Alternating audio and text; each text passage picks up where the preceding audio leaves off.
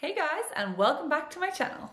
It's been a little while since I made one of these cooking videos. I've had a very busy few weeks. I've been touring around Ireland and going to some beautiful places very close to where I live. So do be sure to check out my other videos if you want to see how beautiful my home country of Ireland is. Now today, this video is a little bit last minute, but I am on cooking duty tonight and I decided I'm going to make some Sri Lankan cuisine, and I knew that you guys would probably want to see what I'm making. Now, I want to give a little shout out to someone called Rita's Kitchen. She's been messaging me a lot and I've been checking out her YouTube channel, which I'm going to link down below in the description and in the pinned comment to Rita's Kitchen. And she makes a lot of really cool, really simple, very detailed Sri Lankan cooking videos. So if any of you guys are watching and you also want to try out and cook some delicious Sri Lankan food, I really recommend checking her channel. She puts all the ingredients and the instructions, and she just does it really slowly and simply. It's very easy to understand. So I'm gonna take a little bit of inspiration from some of her videos today for this chicken curry that I'm going to be making. So I'm gonna do Sri Lankan rice and curry, which is a standard Sri Lankan dish. I guess it's almost like the national dish. Normally in Sri Lanka, when you do rice and curry, I guess you guys do a few different curries. I'm probably just gonna make one curry, a chicken curry, maybe a dal, some dal on the side, and then some rice, of course. You have to have rice. So yeah, let's get started. So I'm just gonna start by chopping up all the vegetables, the chilies, the garlic, the ginger, the onion, and the chicken. Preparing that for my chicken curry. I'll then prepare the rice, and I'm thinking that maybe I will do a sort of stir fry capsicum curry, like a, what's it called? Malu miris kirata. It's kind of like a pepper capsicum curry, like a side dish. I haven't tried that before, but I might try it today. So I don't have all the ingredients, but I can wing it. It's okay. So I'll start with the chilies.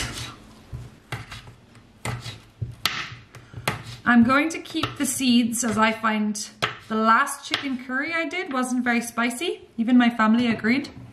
So I'm going to keep the seeds this time.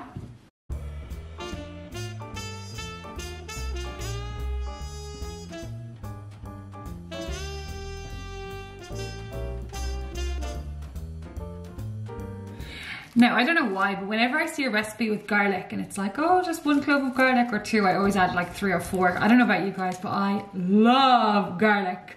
The more garlic, the better.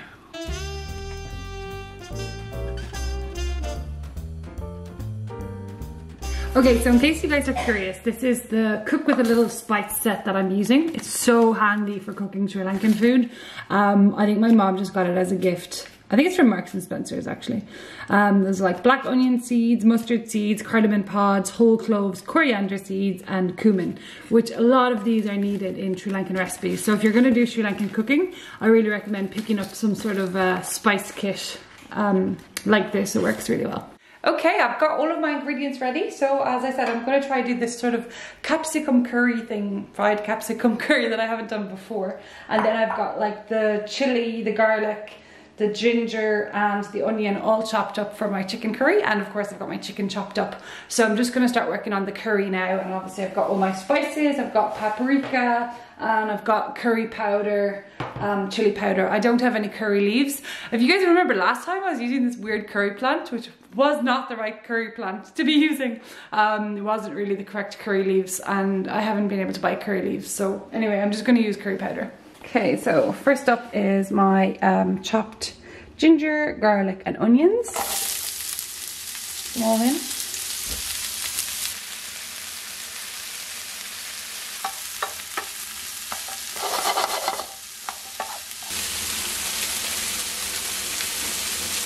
So I'm going to add in a teaspoon of chili powder.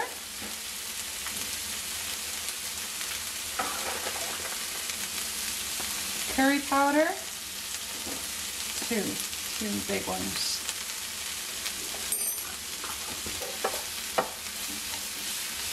Now, luckily I've actually made Sri Lankan chicken curry before, and I have the recipe and cooking instructions up on my website that I run with my friends. So if you do want to check that out, I'll leave the link in the description. So it's kind of cool. I don't actually have to follow someone else's recipe. I'm just following my own recipe from the last time I cooked this almost a month ago. Okay, so I didn't have any tomatoes, so I have some tinned tomatoes. So I'm just adding a little bit of tinned tomatoes.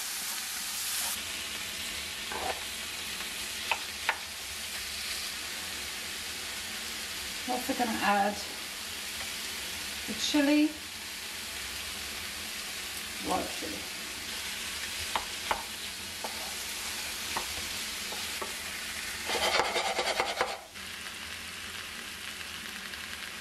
Okay, while the chicken is cooking away, it's doing a great job over there cooking itself, I'm gonna get started on the capsicum curry, which I said I've never done before, and I'm very much improvising with the ingredients, but I'm sure it would be delicious. Okay.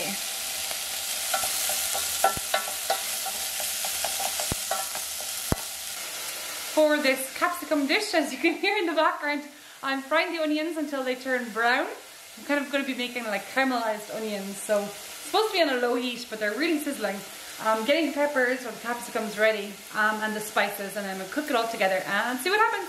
Okay, so as you can see, I've added some chili powder and the curry leaves, letting that sizzle. I'm going to add a bit of turmeric. Sprinkle of turmeric. So everything's pretty sorted now, so the curry is nearly done. We just have to add the coconut milk. So I'm going to put the rice on, so everything should be ready in about 10 minutes. And this capsicum fry, which is this new thing I'm trying. Yeah, I mean, it's cooking. I don't know how it's going to taste. Maybe you guys have some tips on some other curries I can do with capsicum. Okay, so I've just poured in the coconut milk. I'm using virgin creamy coconut milk.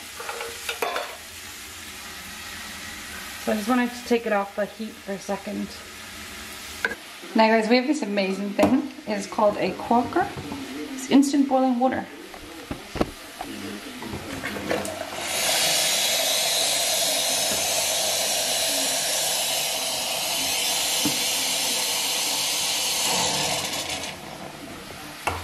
And then I'll bring it over here.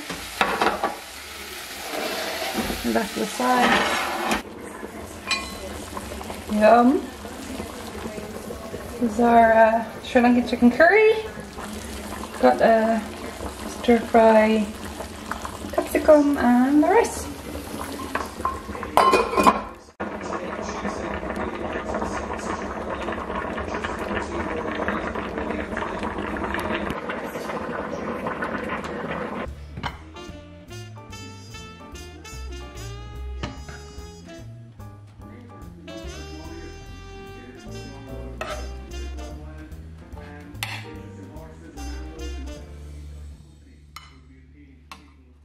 Dinner is served.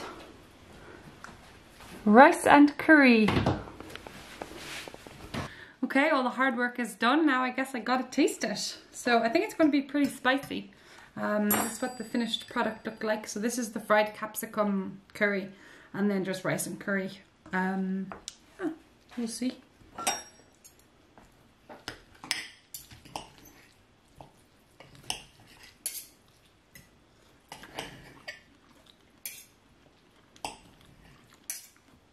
Nice and creamy with the coconut milk. Ooh, it's got an after kick. I put a lot of chilies in there this time because the last time I made this curry it wasn't very spicy. Like, it was nice, but it wasn't that spicy.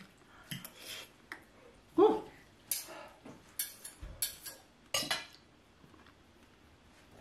It's got a kick. What do you think, Mum? Does it have a kick? It does. Huge kick. How do you guys eat food this spicy? In fairness, I did put a few extra